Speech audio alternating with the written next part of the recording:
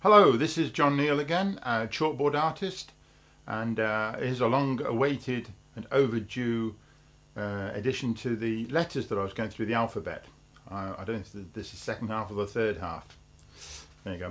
I'm going to start, I've got to letter M, so going on from letter N now, and there's one or two tricky letters in this part of the alphabet, which a number of people do get wrong. So let's start with the letter N. Now, just bring you in a bit. Come closer. Come closer. Thank you. Oh, first of all, let's put the magic apron on. Right, the letter N. Now, as I said before, all this is from the Romans, and what we have here is the N really is thin down those sides. That is the thick one there, and it's difficult to hit that right if you're not careful. Let's just colour that in. The serifs, you've got to get the serifs in the right place.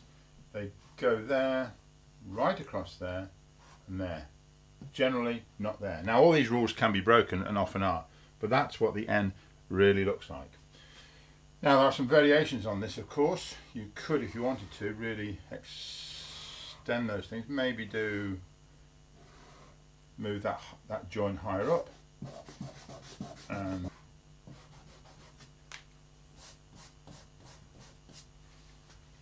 It's quite nice. You've also got an N with a flourish on it, a sort of a handwriting N. So you're looking to maybe do that, as in.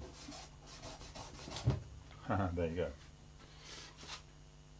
Right, these little films on YouTube, of course, are also an opportunity for me to tell you about the DVD that I have, which is a full-length DVD. You can buy it from my website, which is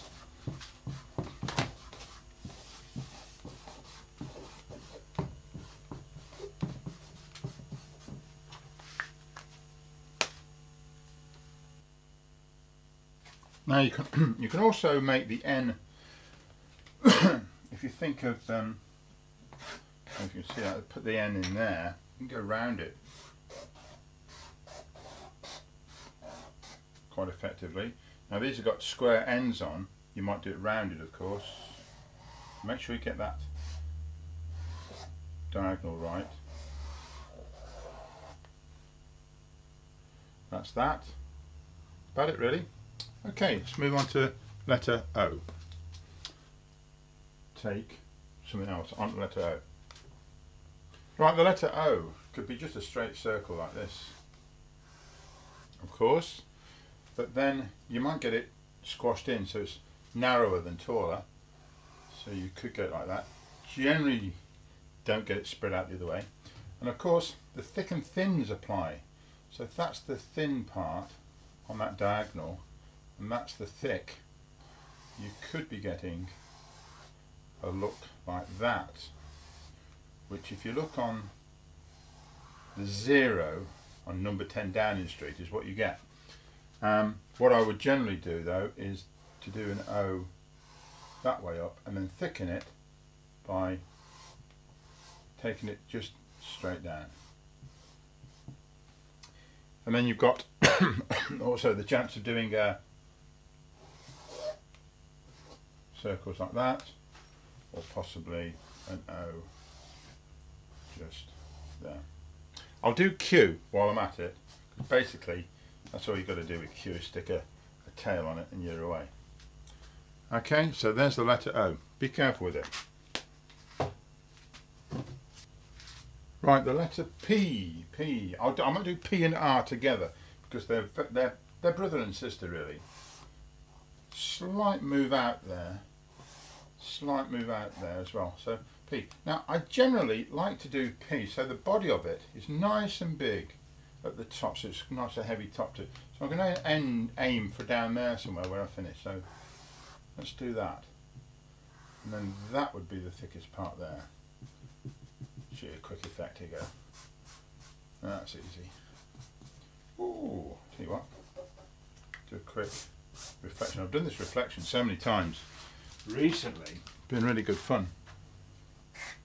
That's all you have to do. Right, no, and then the letter R really is the tail coming off here.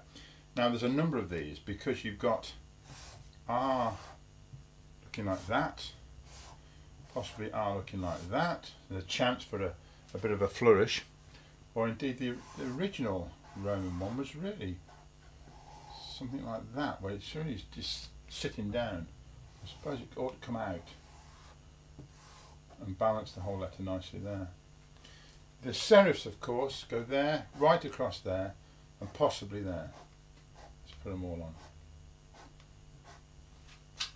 Likewise with the P. Serif there, and the serif across there. Oh, finish that off. Yep, that's the letter R. S. I'll just get S in.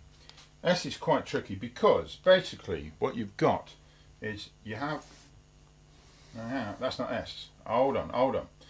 You've got to fit the S inside of there, inside that oval. So S works its way through there. The couple of things to watch out is what angle have you got that at, because you could have an S that looks like that, where the centre part is almost horizontal, or indeed you can have it at an angle like that. Now then, when you're doing an S and thickening it up, there's something you've got to remember, and that is that point there and there. Those 2 points are where the thinnest part goes, and that's where the thickest goes. So starts thin there, goes to its thickest there, back to thin, thickest, and then down to thin. That thin part curves right at the top and the bottom, and the serifs could be a slight slope, and they'll go there. Tricky to get right, but if you get your S's in order, you're okay. Well, those are the letters up to the letter S. Thank you very much for watching, and we'll see you again next time. Bye bye.